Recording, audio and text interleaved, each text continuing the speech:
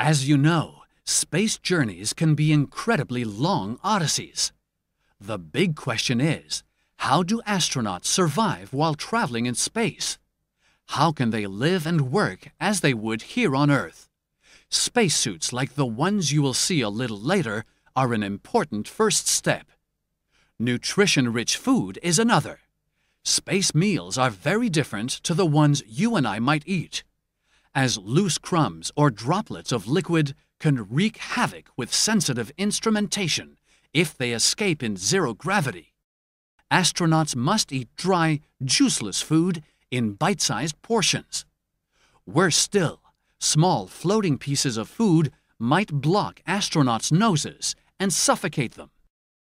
As all food consumed must produce minimal bodily waste, the recipes used to make space meals are very special and carefully thought out.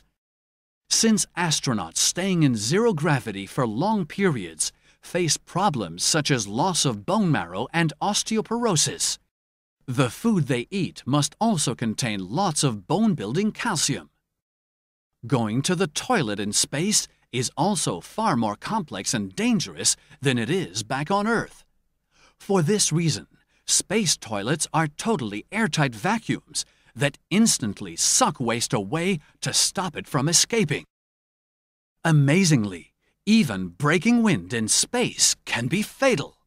Ultimately, the poisonous gas from a fart might accumulate in narrow, poorly ventilated flight cabins, causing ventilation malfunctions that might suffocate or poison the astronauts inside. While it's never happened before, take it from us, it is possible. Surely drinking liquids is okay? Well, no.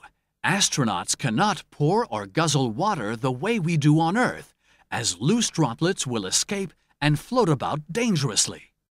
As a result, space travelers must drink from special leak-proof space water bottles.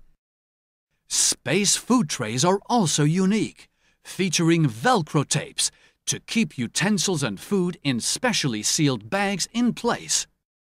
When it's time for bed, astronauts retire for the night in special sleeping bags with fastening belts to stop them floating around their capsule and hurting themselves or other crew members. While space seeds are the ones we'd plant in our gardens or window boxes, unique extraterrestrial occurrences such as solar storms can have an immense influence. Past space experiments have proved that such storms can alter the genetic structures of common seeds, making veggies and fruits like cucumbers and tomatoes grow differently once back on Earth. Space tomatoes, for example, have been known to reach the size of a human head.